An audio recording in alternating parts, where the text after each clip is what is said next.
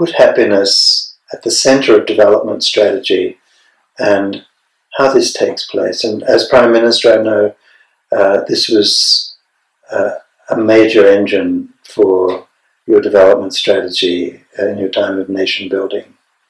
Well, Bhutan has pursued development